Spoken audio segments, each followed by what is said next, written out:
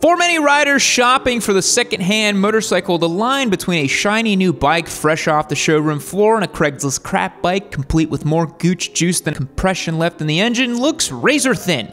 If you're shopping for a used bike, it can be hard to trust the seller and know for sure what bike is in a good deal and what could be a money pit that bankrupts your family and sends your wife back selling feet pics on OnlyFans. And while any bike that is exposed to hard riding, crashes, and neglected maintenance may not prove long for this world unless it's a Honda, there are quite a few motorcycles that are known the world over for being reliable, trustworthy, and just downright unkillable. So without further ado, let's talk about 7 of the most unkillable used motorcycles. There's no way I could make this video without talking about this bike first. First up on the list of masochistic motorcycles that just refuse to die in the face of adversity is the Kawasaki KLR. Kawasaki has been making the KLR more or less unchanged since, what, like 1987? That's a nearly 40-year tenure, and it sure ain't because it's fast or attractive, but because it's a workhorse machine that will eat a bowl full of whatever trash you put in front of it with a smile on its face. There's a reason people call it the big fat pig. Run the engines on mayonnaise and moonshine and it will still take you to the highest peak of the Andes. Actually, don't put mayonnaise in your engine, that probably won't work, but maybe it will. That's a good video idea. And something to consider when buying a used bike is the general lifestyle and attitude of the people who ride them. And lucky for anyone mildly interested in a used KLR, they are typically owned by responsible but disheartened dads who take great pleasure in maintaining the motorcycle, as if it often means an opportunity to hide in the garage away from their family. And while a KLR would be happy to run on a crankcase full of hamburger condiments instead of oil, most KLR owners stay on top of regular maintenance. And most KLRs burn so much oil as is, it practically changes itself with the constant top-ups you have to do every time you get gas. It's almost like a rotary at that point. A second-hand KLR will likely come with some tasteful aftermarket ADV dad mods too, like a cup holder large enough to accommodate a 32-ounce Yeti tumbler, or something more practical like heated grips. Any KLR seller in the know will be quick to advertise that they have already completed the KLR doohickey circumcision, which has been considered to be one of the most essential modifications according to all KLR owners. I don't know what the hell it means. Another motorcycle that just refuses to die is the Honda Rebel 250. And I know, this bike kinda sucks. And while it kind of does, it does have a purpose. It must serve a purpose. Decades and decades of free market scrutiny has deemed this motorcycle worthy of existence, so it has to exist for some reason. The Rebel 250 has outlasted countless cooler, faster, and more exciting motorcycles. And why is that? Because these dumb pieces of crap refuse to die. They are exposed to endless abuse at the hands of MSF course attendees, much like the unintentional misery a small child inflicts on their favorite action figure as they stick G.I. Joe down the garbage disposal and bury his severed limbs in the cat's litter box. A Rebel 250 will spend almost all of its life revved out in first gear with the clutch pulled in and have no problem with it. The rest of its life will be spent tipped over on its side while the MSF rider coaches run over to the student and with the release of liability waiver. So, point being, these bikes are unkillable. We get that. But is there ever a reason to buy one? Possibly. Maybe you need ultra cheap, no-frills transportation and always leave for your appointments 2 hours early. Because trust me, if you're riding a Rebel 250 on American roads, you're gonna need a bit of a head start to get to your destination on time. Or maybe you want to buy a Rebel 250 to see if the unkillable can ever truly be killed. If you've got $500 and a sick, twisted sense of humor, you can track down a Rebel 250 and see what it feels like to play God. Which, now that I think about it, is a pretty good video idea. Rebel 250 ultra reliability versus like a Chinese bike or something? That's a pretty good idea. I'm gonna write that one down. Or maybe you want an old, slow cruiser that comes with a bit more brand recognition for the low price of being the punchline of lowbrow jokes from every other motorcyclist on the road, myself included. I am, of course, talking about a Harley Davidson Evo Sportster. Yes, we have to talk about this one too. The Sportster rider is a unique type of masochist, a financial sub who gets off on spending money to be humiliated. Humiliation that comes from multiple directions, from various consenting partners raining down in a shower of insults and ridicule. This will come from every part of the motorcyclist spectrum, including Harley Bears, Gixxer Twinks, and Triumph Tops.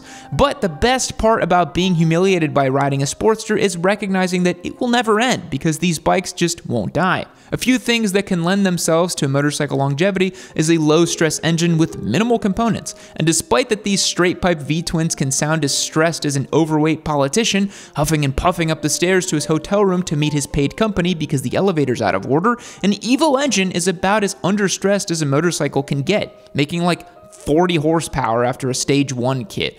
And as for minimal components, an Evo engine is so simple it could practically be assembled from scrap metal at a Fallout 4 crafting station after drinking a few Nuka-Colas.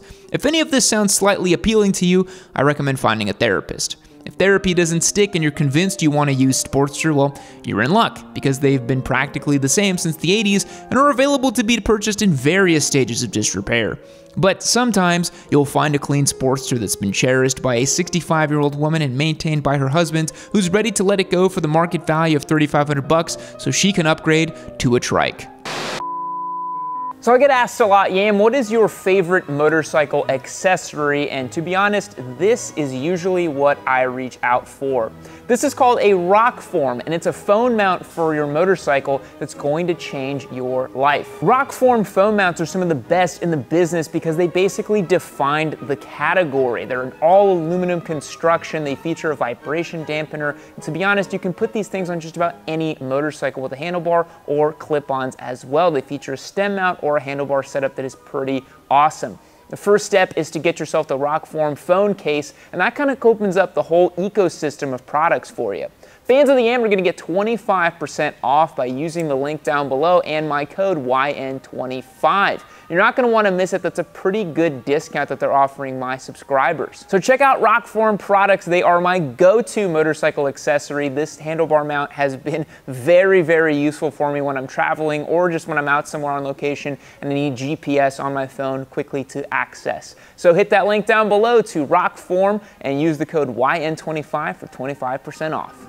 But now you're asking, what about sport bikes, Yam? What type of bike is ridden almost exclusively at Redline by a 20-year-old with daddy issues is the best to buy secondhand? Well, I hope you can sense the sarcasm in my voice, because oftentimes finding a good deal on a used sport bike is as much of a Herculean feat as it is an oxymoron. But there are some gems out there if you know what bikes to look for and have realistic expectations.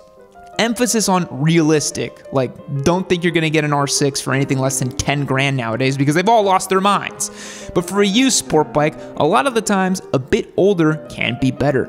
They have less advanced computer systems that can go haywire if you forget to pay for the microtransactions for your fuel injectors. They're just tried and true sport bikes. An older bike is even better if it's owned by an older guy. For instance, can you find a K5 Gixxer 1000 for sale from a 40-year-old enthusiast who has owned everything the last 15 years? Not a bad option if the service history checks out. You ever wonder why squids are able to abuse their Gixxers so hard without consequence? Well, it mostly comes down to dumb luck and testosterone, but also because these early 2000s four-cylinder engines are kinda bulletproof.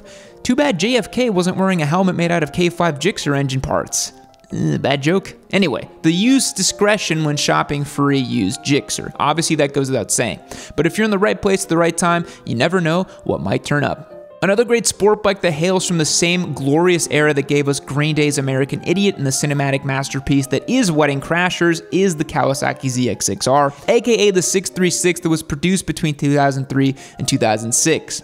I recently sang this bike's praises in another video, and I really think it's worth it. The extra cubes in the 636cc engine compared to the standard 600 make it much more suitable for degenerate driving on the street, allowing you to make power without having to keep the engine at redline the entire time.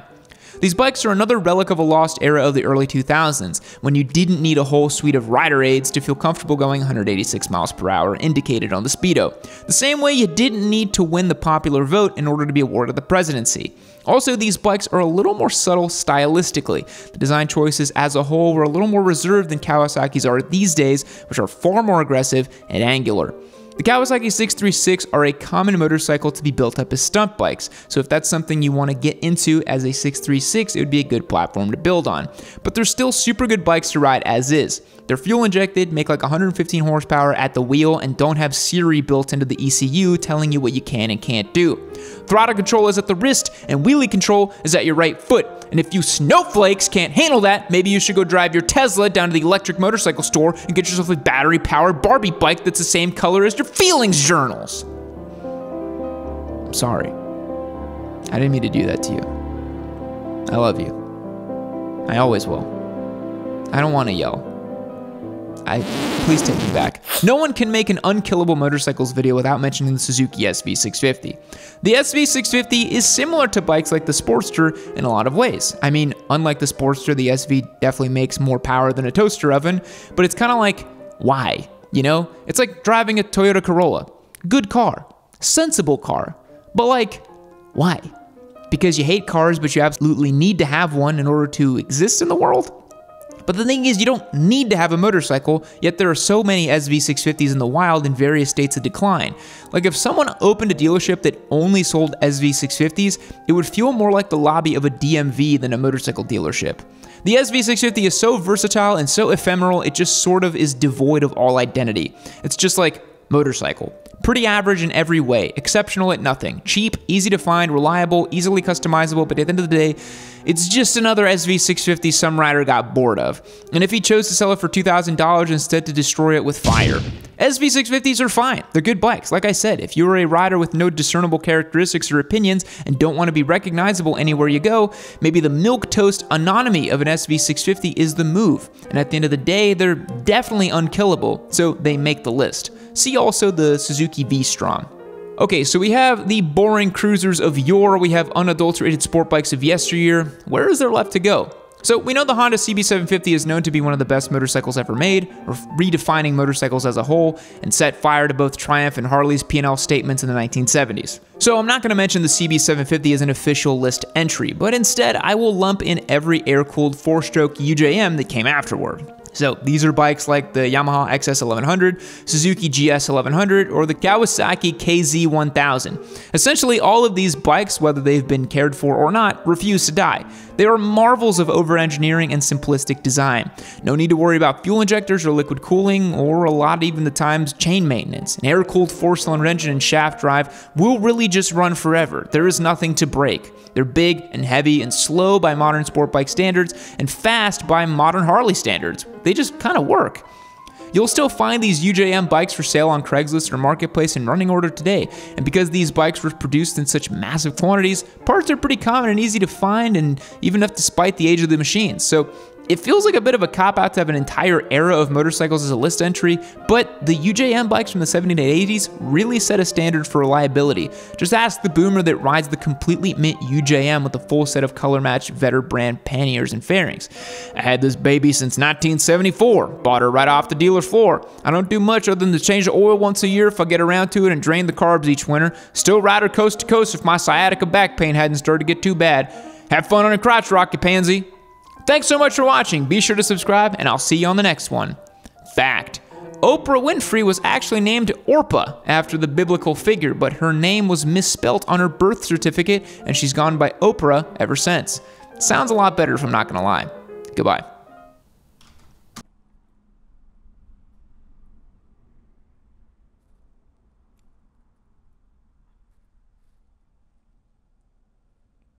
Keep watching Gaming Noob!